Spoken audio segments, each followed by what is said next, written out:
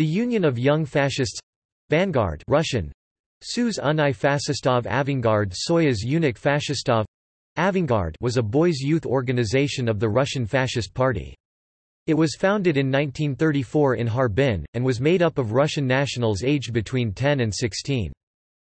The objectives of the union were the preservation of the national identity of Russian children, the systematic education of Russian national spirit, strict observance of the Russian Orthodox faith and the old traditions of Russia, to act as a feeder group for membership of the senior Russian Fascist Party. The ideology and tactics of the Union were entirely determined by members of the Russian Fascist Party. Membership was obtained on recommendation of an existing member of the Vanguard, or a member of the senior Russian Fascist Party. The Union was divided into two groups, junior 10 to 13 years and senior 13 to 16 years. Each group was divided into two categories, second level Young Fascist and first level Avangardiste. Commanding officers in the Union were the senior source, the senior district commander and senior divisional commander.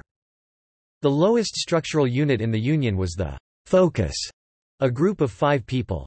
Several of these that were geographically close to each other formed a district, and together with other suburban areas or otherwise related groups, they formed a department.